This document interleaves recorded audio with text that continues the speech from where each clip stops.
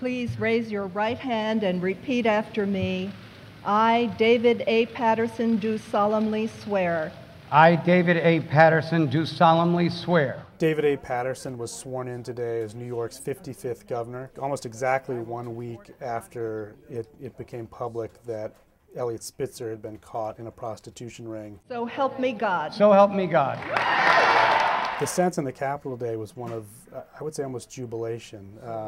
Eliot Spitzer really had a contentious relationship with the legislature, whereas David Paterson was a senator for 22 years. He's someone that lawmakers know and like. Now he's really got to prove whether he can lead the state through a very trying financial time. We are looking at an economy that is reeling. And I must say to all of you in government and all of you in business that you must meet with me in the next couple of weeks and adjust our budget accordingly.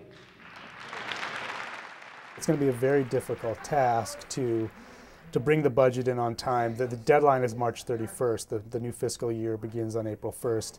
And I think a lot of people are even having a hard time just figuring out how much revenue the state is going to take in when there's so much volatility on Wall Street.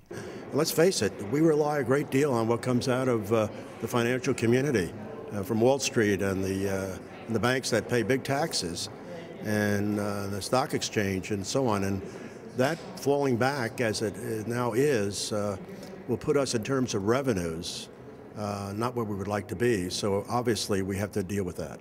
As opposed to Governor Spitzer, who had a very confrontational approach with the legislature, I think most people expect that David Paterson will be much more of a conciliator. He's always been known as someone who could strike deals, who could reach across the aisle. He was the Senate Minority Leader for several years, so he's worked directly with Joe Bruno, the state's top Republican. So I think the expectation is he's someone who will reach out to the legislature as opposed to push them away as Eliot Spitzer often did. Let us grab the unusual opportunities that circumstance has handed us today and put personal politics, party advantage, and power struggles aside in favor of service in the interest of the people. I talked to a bunch of the Republican state senators, and they were enthusiastic.